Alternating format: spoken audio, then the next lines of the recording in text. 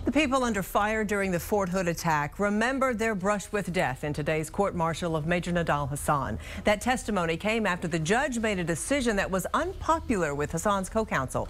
KXAN's Chris Sadeghi was inside the courtroom and has more.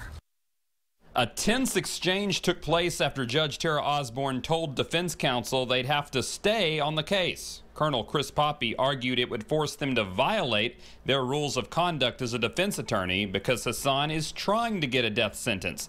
The judge disagreed, and even though he said he'd appeal the ruling, Poppy and the defense counsel followed the order. But he's been given an order by the court to perform these duties. He's a soldier, he's an officer.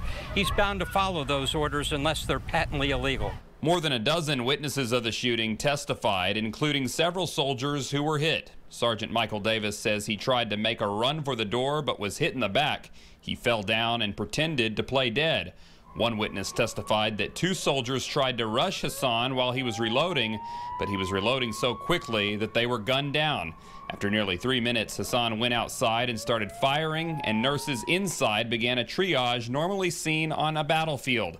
One nurse said she had to mark a black X on the forehead of the dead so that nurses would know to move on to those who could still use their help.